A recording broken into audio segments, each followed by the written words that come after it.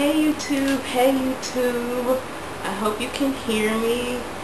Hope you can see all my face. Yeah, I am so sorry that it has taken me so long to get back to do a video, but I'm going to try to stack them up so that I always have something to give to you. Ooh, and they're out. But as promised, here are my June favorites.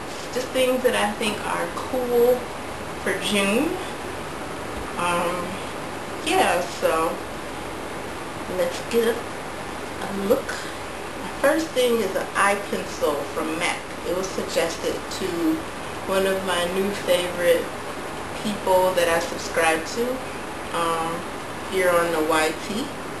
It is MAC eye pencil, actually kohl, and it is in Teddy, and it goes really nice with, okay, let me take it off. I know you can't see my eyes, I don't know if you can, but I have on a color from NARS. It's called Kalahari, and it is an eyeshadow duo, and it's the more purple of the two. And then I have Sketch in my outer V, and this kohl pencil is wonderful. It makes my eye look better, much better than a black would be.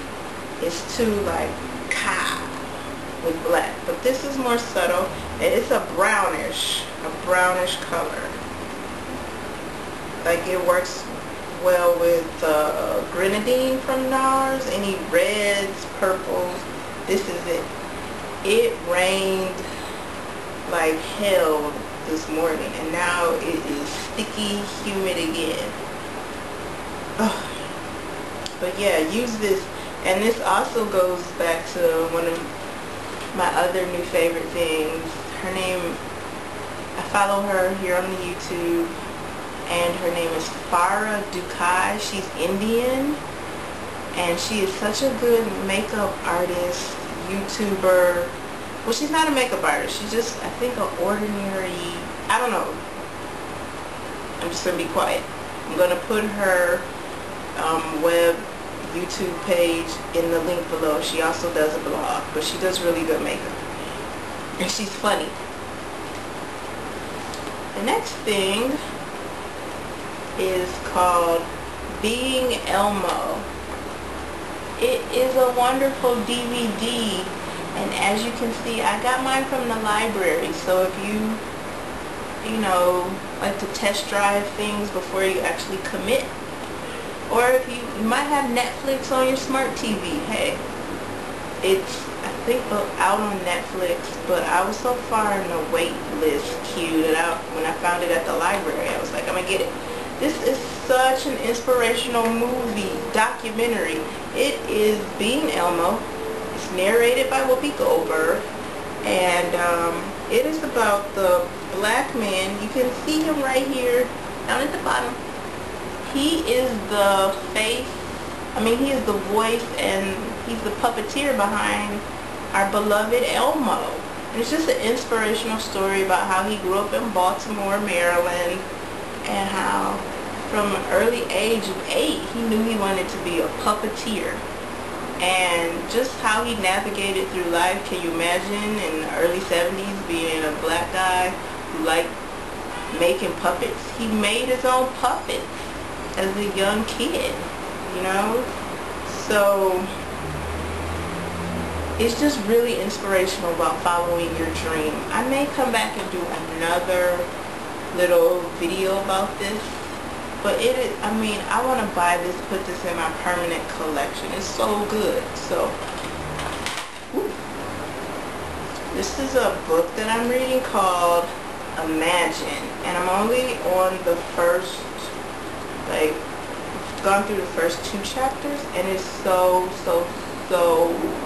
amazing. Talks about, imagine how creativity works, and this is just a great book so far. One of the first chapters is about Bob Dylan's brain, and I only know the basic, Bob Dylan songs. I forget what the classics are, but you've heard them. But how he thought, and how right before he made like his classic album, Rolling Stone, I'm sorry, it's jungle hot in here, so you hear outside. I'm so sorry about that. He wanted to give up and totally quit the music business, and just it gets into how he started to think to then go on to create his most influential album, Rolling Stone.